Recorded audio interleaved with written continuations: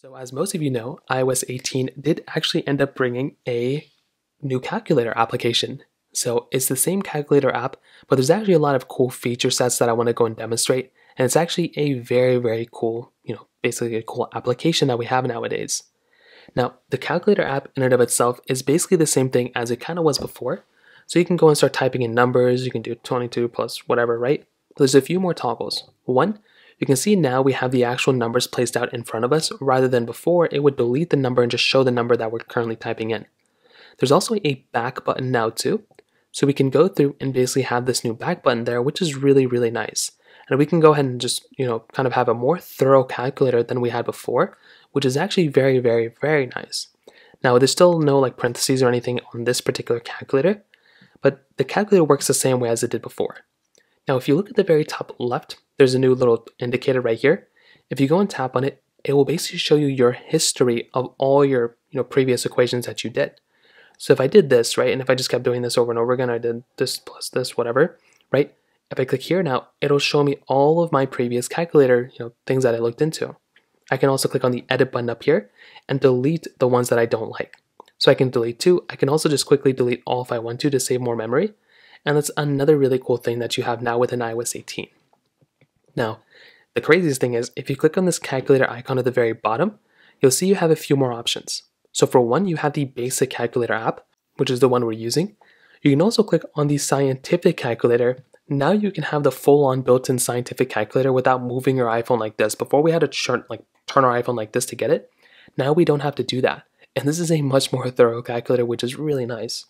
So now what you can do is you can do full equations. So we can do 54 plus we can use these parentheses right here.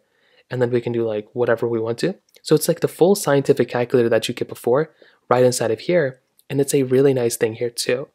So you have the same type of features. I'm not going to go through each individual feature, but you can go through and kind of modify whatever you want to here. The back button is still here. You still have a lot of capability here too. And it is a much better calculator than it was before. Because now you can actually just have these actual indicators, the parentheses here. You can see everything that you're doing, which is really nice. Before you couldn't do that. You can still see your settings here. Finally, if you click on the calculator icon in the bottom left, you'll see math notes now. So you can type in math notes and it says welcome to math notes. And now you can actually draw out your actual equations. So now what we can do is if we want to, we can do 2. We can click here first. We can type in 2. So here you can do 2 plus 2 or whatever. So you can just type it out. I don't know why you'd want to do it this way. And you can see it'll automatically start generating the equations just like this.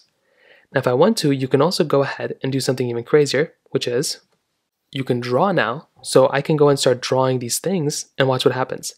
I can go and do 2 plus 2 equals and watch what happens. It will go ahead and indicate it and show it in my personal, my handwriting exactly what it is, which is crazy. But that's just a basic one. You can also go crazier. You can do 5 plus 5. Now you can do 5. And it's actually pretty decent. I was demonstrating this. As you can see, my handwriting is terrible. So I will be very surprised if it even gets this. So the answer, what is 50 or something? 5 plus, no, actually I got it wrong. It's fine. I thought it was multiplication. You can see it's actually doing pretty good. And it's even getting the answers right that I got wrong. And you can see it actually indicates and shows me a blue thing if it got something wrong or right. So I can go and tap on it, I think, or something, and I can go and kind of modify it from there. And it's actually really cool. So you can mess around with this. Again, this is a basic example. If you want to go back to the basic calculator, you can just go back here and go back into the basic calculator.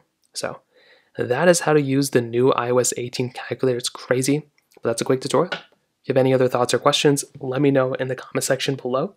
Hit the like button, that would mean so much, but definitely hit that subscribe button. More importantly than everything else, I love every single one of you guys. Hopefully I'll catch you guys in the next video.